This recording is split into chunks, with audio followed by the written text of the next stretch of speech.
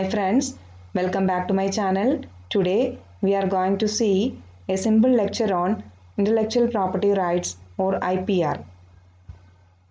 Intellectual property, it's a property which is arising from the human creation. It creates some legal rights and duties, and these rights must be protected from wrongdoers with the help of law. IPR, it is playing an important role in the development of industry, commerce and trade in a country. So every country is taking special interest to safeguard the legal rights of the inventors. So the inventors, they get encouragement to work with their intelligence and labor. Next we will see the different forms of IPR: patent, copyright, trademark, trade secret, design and geographical indication. First is patent. It's a monopoly right, that is, it is granted to a person for his invention. The only thing is that the invention, it must be a new useful article or a new process.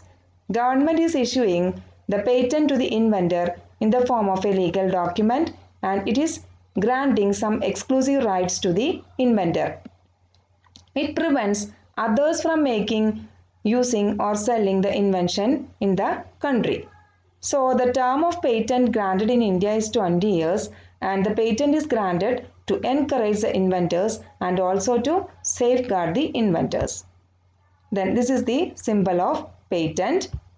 Then duties of a patentee, that is, on getting patent, the patent should be used fairly, or that is, it should not be used unfairly, that is, it should be available in the market at reasonable price to the public.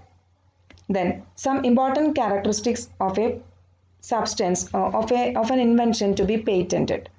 So it must be novel, that is novelty, newness of an invention is very important. It must not be published or it must not be patented in anywhere in the country or in the world before. Then non-obviousness. The invention must be non-obvious to a person skilled in the art to which the invention relates. Usefulness. The invention, it must be useful. If it is not beneficial to the mankind, it cannot be patented. So these are the important characters for an invention to be patented. Next is the filing of patent application. First we have to prepare an application for getting the patent, and it must be filed in the patent office. Then the patent office examine the application and they will put an advertisement for opposition if any. And if there is any opposition, the hearing of parties is done, and after opposition or after discussions, the patent will be granted. Then importance of patent information. This is to avoid duplication of research, to improve existing technology and to increase production, to identify new products for marketing, to find out patent owners and also to find out a new technology for business. Next is copyright. This is an exclusive right which is given to an author or a composer to print, publish or sell copies of his original work. It is also a monopoly right. It is a negative right as it is prohibiting others from copying or reproducing the work. Then this is the symbol of copyright. Then what all things can be are coming under copyright? They are literary or dramatic works, musical work, artistic work, cinematograph film, sound recording, photograph, computer generated work, all are coming under copyright. So some important exclusive rights of copyright holders are: they have the right to produce copies of the work and to sell those copies. They can import or export the work. They can create the derivatives from the original work. They can perform or display the work publicly. They can sell or assign these rights to others. They can transmit or display by radio or video. And the term of copyright, it is mainly or it is generally lasting for 60 years, and anyone who claims copyright can use the symbol. Next is trademark. This is the indication of quality and the goodwill of a trade organization.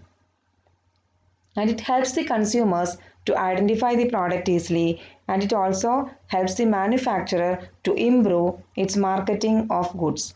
And to acquire the goodwill and reputation among the customers, the trademark, it is playing an important role.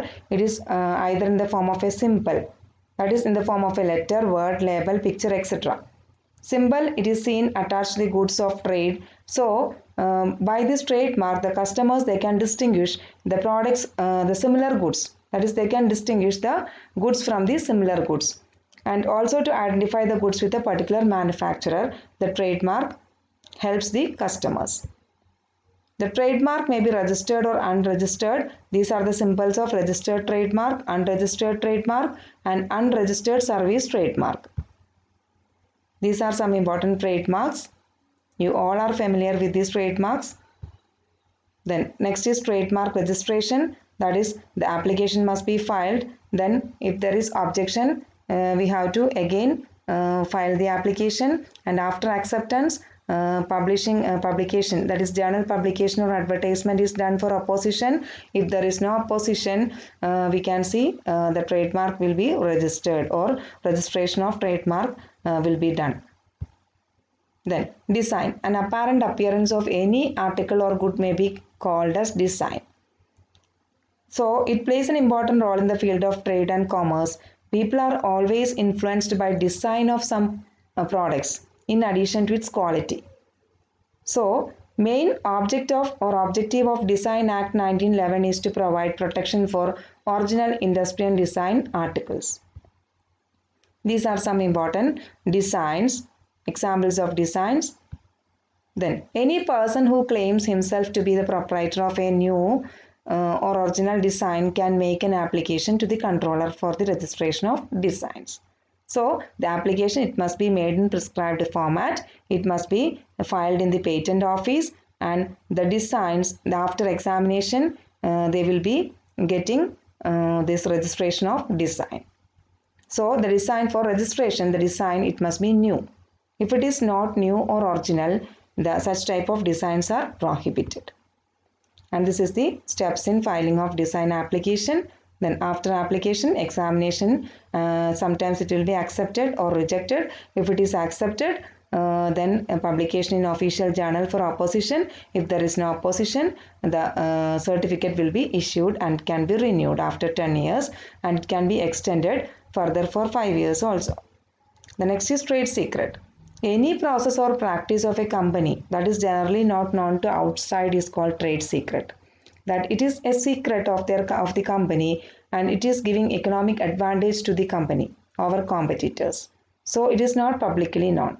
Variety of forms can be seen in the case of trade secret. That is, the trade secret may be in the form of process, formula, recipe, method, or practice, and it will not be evident to others.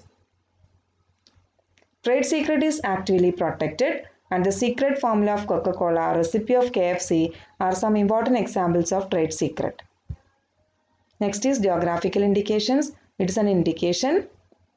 It originates from a definite geographical territory.